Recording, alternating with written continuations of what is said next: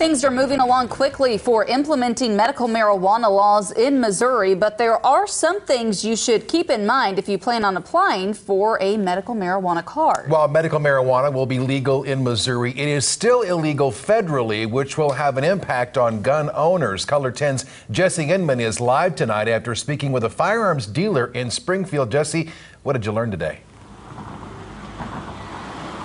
Well, David, Heather, they told me today here at Eagle Armory on National that they haven't had too many inquiries yet, but they know in the near future they're going to have to tell those medical marijuana patients that they can't sell them a firearm.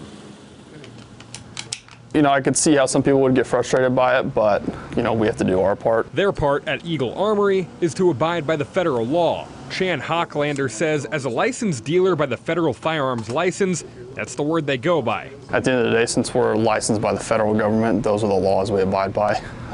So, you know, I'm not going to say it doesn't matter what the state says, but at the end of the day, the federal law is going to trump state law for a business like ours. In fact, state law doesn't say much yet at all when it comes to medical marijuana and firearms ownership. The Missouri Department of Health and Senior Services are still sort of crafting the rules and regulations when it comes to medicinal marijuana in Missouri. Criminal defense lawyer Adam Woody says the ATF, or the Bureau of Alcohol, Tobacco, Firearms, and Explosives, has been fairly lenient when it comes to states passing laws to legalize cannabis. But when it comes to gun ownership, in conjunction with medicinal marijuana, that's sort of where the ATF has decided to kind of put its foot down.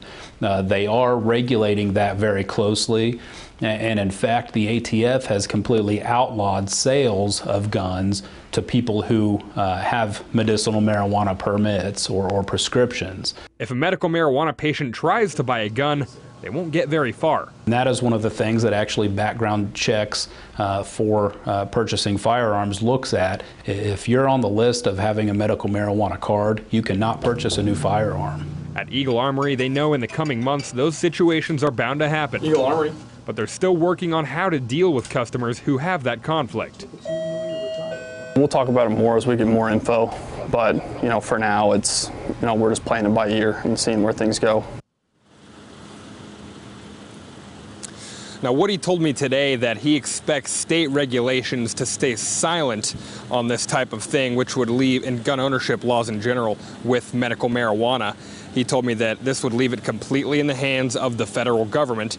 And he says that while we wait on these final regulations to come down from the state, he says that this really only applies to those wanting to purchase a new firearm. So if you currently own a firearm and you eventually plan on applying for a medical marijuana card, there's no current state law that would prevent you from doing so.